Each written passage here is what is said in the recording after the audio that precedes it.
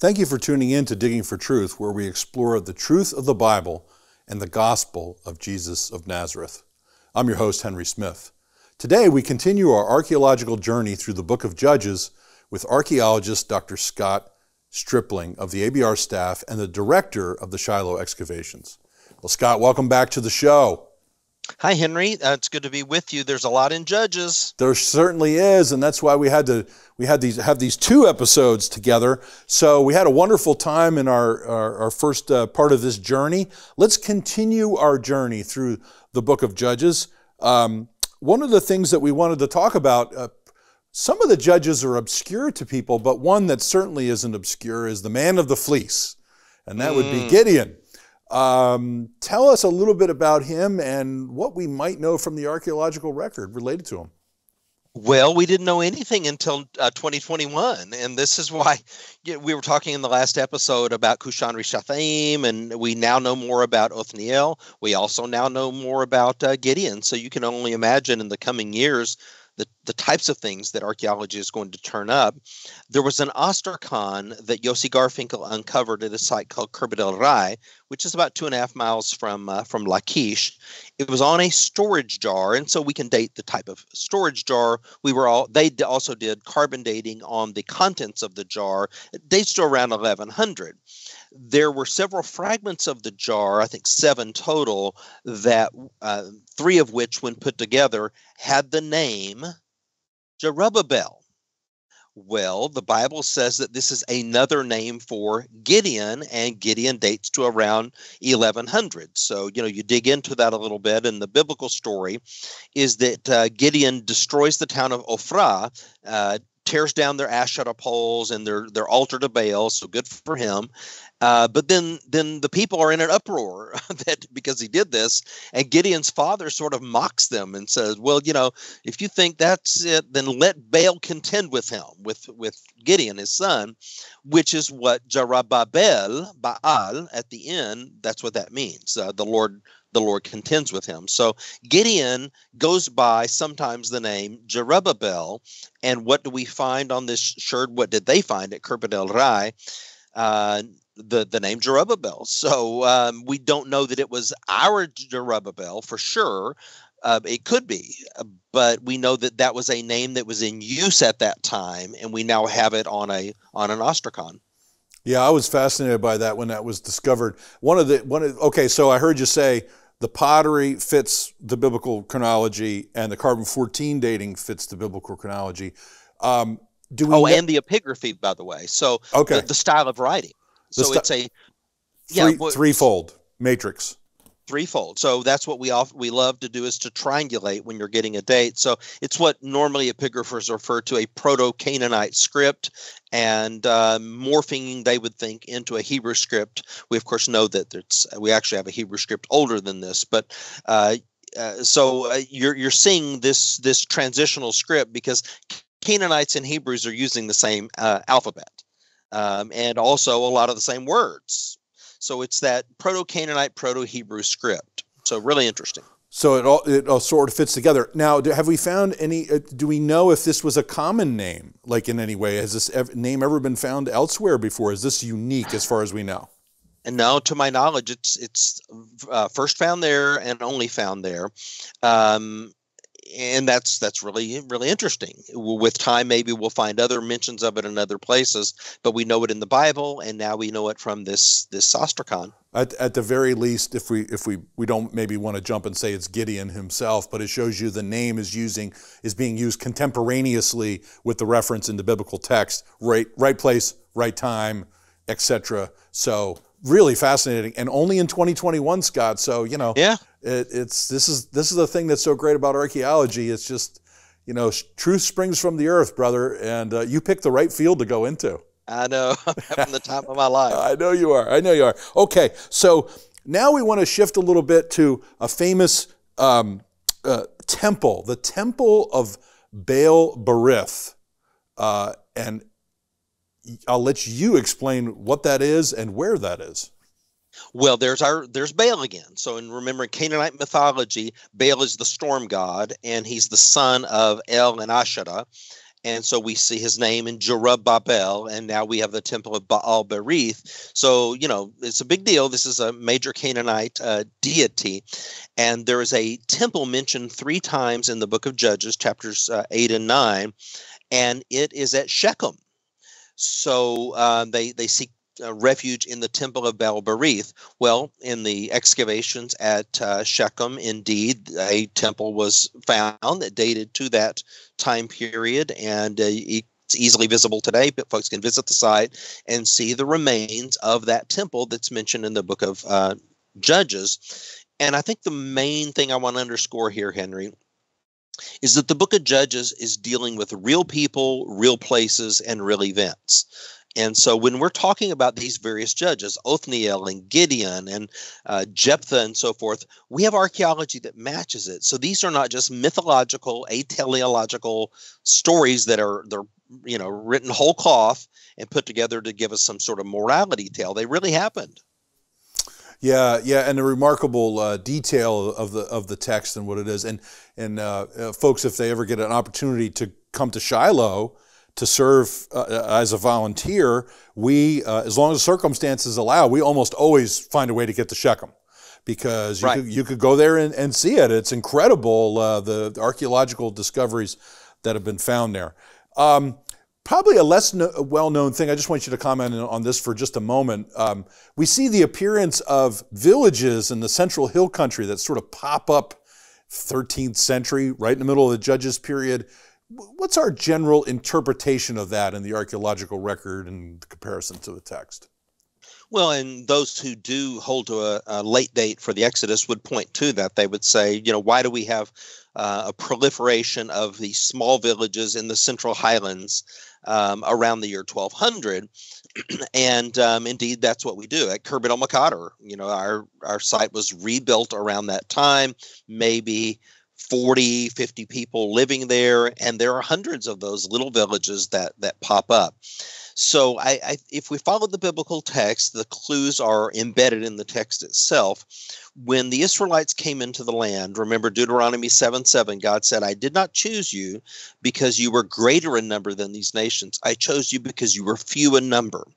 And so I think you have a small number of Israelites, and God told them, you're going to live in houses you did not build. You're going to occupy cities you did not construct.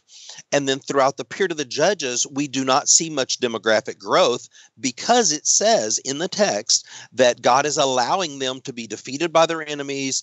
The curses in Deuteronomy are your wives are not going to carry children to term and so forth if you turn away from the Lord. And they're continually, going through these cycles of apostasy and then repentance. But around the year 1200, they finally do reach sort of a critical demographic growth, where now they have outgrown these old Canaanite cities, and they have moved out into the Central Highlands, where they had been nomadically or semi-nomadically, and they begin to construct what you would see a normal demographic pattern. And our friend Titus Kennedy, incidentally, did his doctoral dissertation on this topic of demographic patterns in the late Bronze Age in Canaan. Yeah, it's good stuff. So it fits within the Bible, even stuff that's not directly mentioned, just the context of what's happening in Scripture, the growth of Israel as a nation. All right, Scott, well, we do need to take a break, and we'll be right back after this message. In a culture of intense Bible-denying skepticism, Associates for Biblical Research exists to strengthen followers of Jesus by affirming the authority of the Bible. Our archaeological fieldwork and original research form a strong foundation in upholding the reliability of the Scriptures for students or anyone asking if they can really trust the Bible. Please visit our website and partner with us by joining our prayer team or financially supporting this ministry. And thank you for standing with us.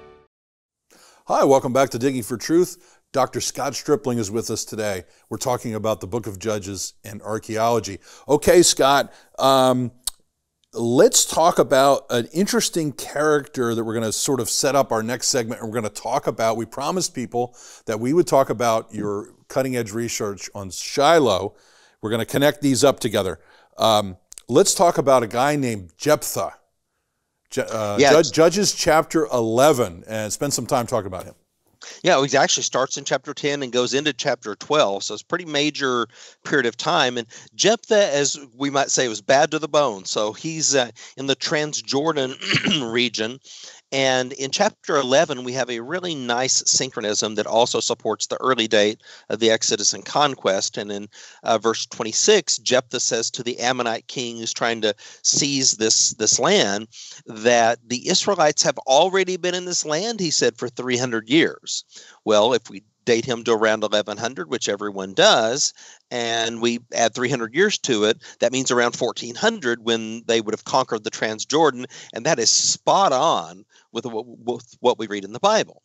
And so people who are trying to, they don't want to accept an early date, they've come up with some critiques of that. So what you might say opposition arguments. And one thing that has been raised is that he mentions the wrong God here. So he says, "Your God, why didn't your God Chemosh give this land to you?"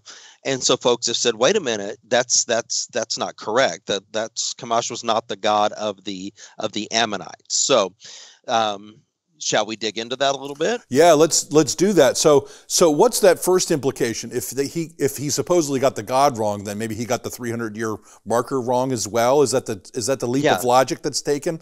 That's kind of a fallacy. That's a fallacy, isn't it? He's an unreliable source, is what they would say. He's proven that he doesn't know what's going on because he doesn't even know who their God was, because he's a country bumpkin, is what they would say. Yeah, he's an unreliable source. We call that a personal ad hominem. That's not a very good argument. Even a broken clock. I don't think they would say that to Jephthah's face, by the way, because he was pretty bad dude. Yeah. Even a broken clock is right twice a day, right? So this god Chemosh, the claim here is that this is not the Ammonite God, and so therefore Jephthah's in error. Explore that a little bit more. Tell us your thoughts on that, and what we might be a more nuanced view of that. The gods of these surrounding nations are all interesting, and sometimes there's different names, same god, going by different names. This Transjordan region, this was originally Moabite land. It then was conquered by the Amorites. The Israelites then conquered the Amorites when they arrived, that's Sihon and Og. So you've got a change of possession, just like, I'm in Texas, we've got Six Flags over Texas, different entities that have ruled Texas over the years. So you had Moabites were in charge, they had one set of gods. Then you had Amorites who came in with some different gods, and then they're conquered by the Israelites, who are, of course, monotheistic, at least most of the time. So the god of the Ammonites, who never controlled the territory, incidentally. So it's Moabites, Amorites, Israelites. Ammonites never had control of it. So their god is Moloch. So the critics would say that Jephthah should have said, "Your god Moloch." But I think, Henry, what he's doing is he's poking fun at them. He's saying, "Your god Chemosh," in other words, "Oh, you must not be Ammonites. You must be Moabites, your god Chemosh, because they could make a claim to it because they used to control this, but you guys never have." Yeah. So a couple things there. One is there might be more you're suggesting there might be more nuance. There could be sarcasm that's involved here. But even if he just made a blunder, let's just maybe if we conceded that for the sake of argument, that doesn't mean that the 300-year figure is a blunder, which we mentioned already. So it's really kind of like much ado about nothing almost. I mean, right? I mean, and when you're quoting a person from the past, you want to try to, how can we find a way that this person may be speaking truthfully before we proclaim that they're wrong or lying? Maybe talk about that a little bit. Well, even if you said this intentionally, these gods can be worshipped in multiple cultures. And so it very well could have been that Chemosh was being worshipped also at that time, and we just don't know about it. And we have numerous examples of this across cultures with Marduk and other gods as well.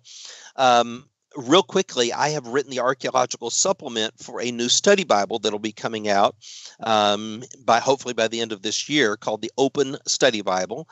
And I have a section on that in there. So folks who are interested can keep an eye out for the Open Study Bible coming down the pike from HarperCollins later this year. Oh, well, that's fantastic. Okay, so now people have heard us mention a couple of times here about this original research related to Shiloh and the Amarna letters, and sort of, so let's give an introduction to that, Scott, and then in our last segment we're going to explore that further together.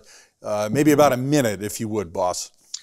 Okay, well, here's the thing. Jephthah is still the judge in view, and we're dealing with El Amarna 288, and EA 288 refers to Silu. So it's one of the letters from Abdihiba, king of Jerusalem, and he's crying out to Pharaoh for help, and he's saying that these other sites have fallen. And he mentions, for example, Lachish, and then he says Silu. Well, critics like Albright and Hoffmeyer and others have tried, I guess maybe critics isn't the right word, I'll just say that some scholars have identified Silu with a fort down in Egypt. And this is Rainey also recently. So even though Condor, who was in the 1880s, 1890s, he was the first one to ever write about this, he identified it as Shiloh. But that has been deeply lost in the research. And in the last several generations, there's been this sort of general agreement that Silu is referring to Shiloh. And that's what I want to talk about in the next segment. All right, well, we're going to do that. We're going to take a quick break, and we'll be right back. ABR is excited to announce the publication of Volume 2 from our excavations at Khirbet el-Maqadir. The volume details archaeological remains from about 350 BC to the 8th century. This includes a New Testament village that may have been visited by Jesus. Over 400 pages of analysis, photos, and maps. You can pick up a copy today by visiting BibleArchaeology.org.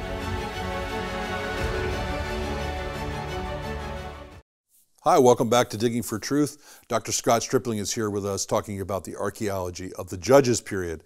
Now, Scott, you've been doing some really original research on this question of, does the name Shiloh appear in the Amarna letters?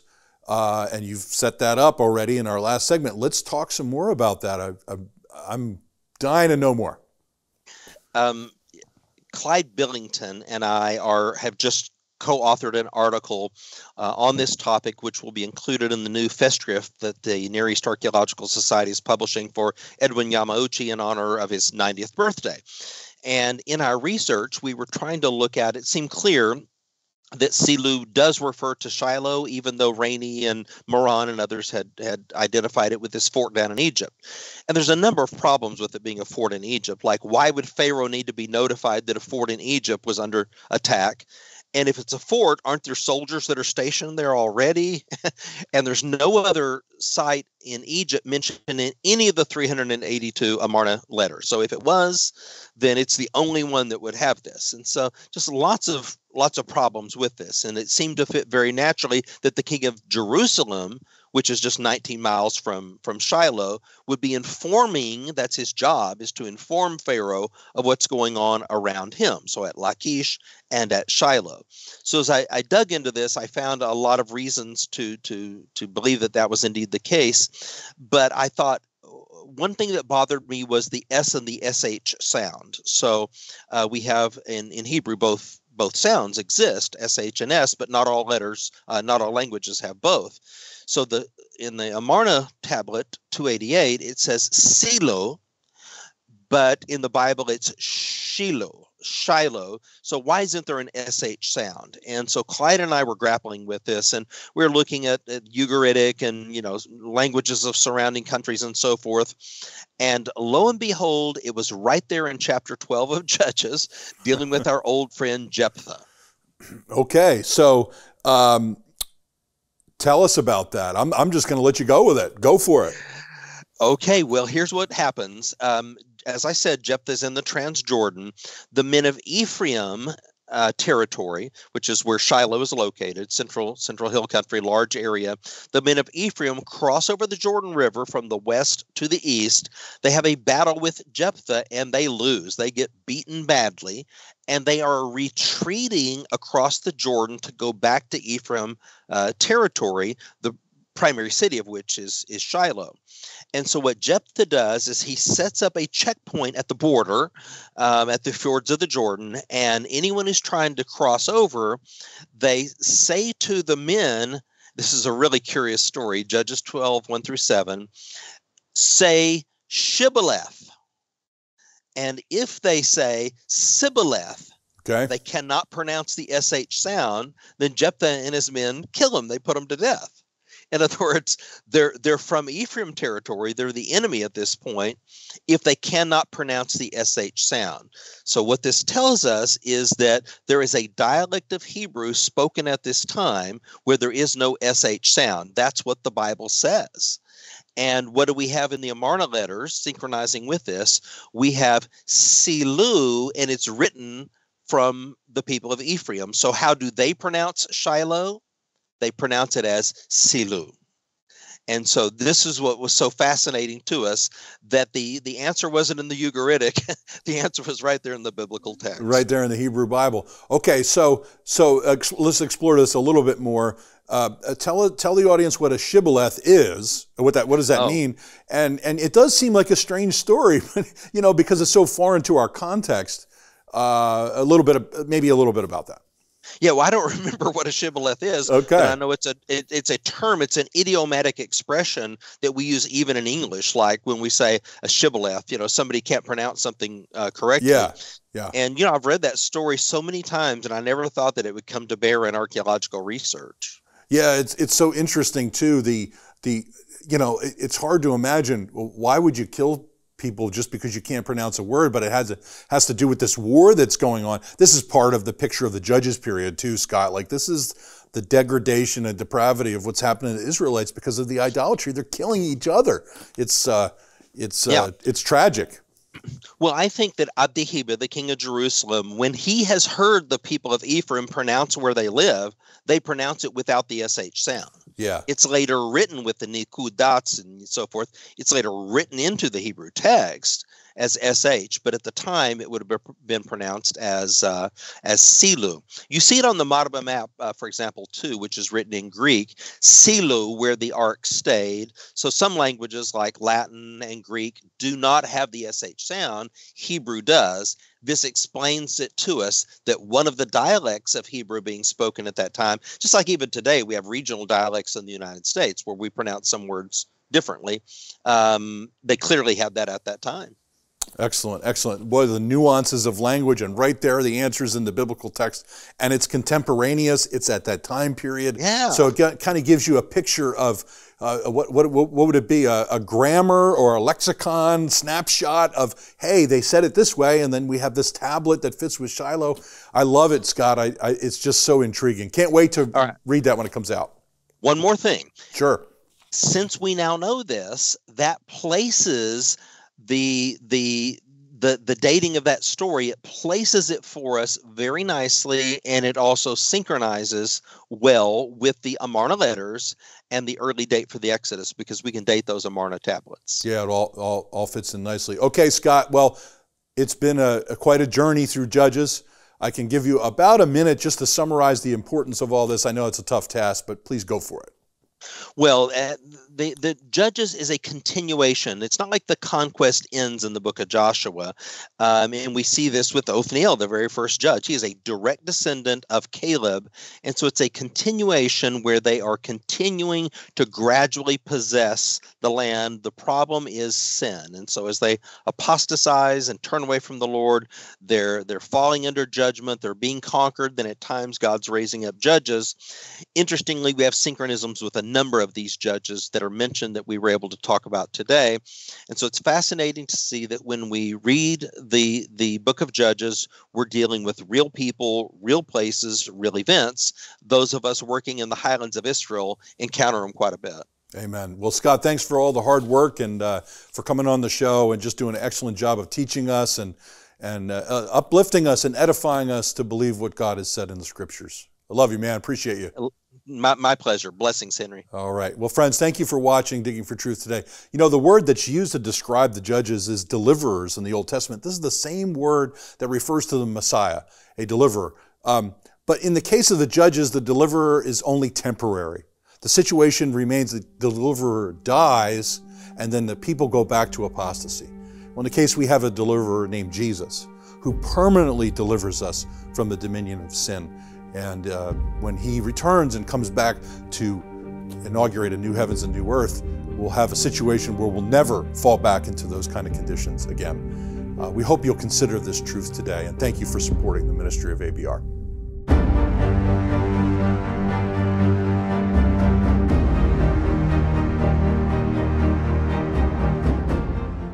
Digging for Truth is produced and recorded in the studios of Lighthouse TV. Positively different.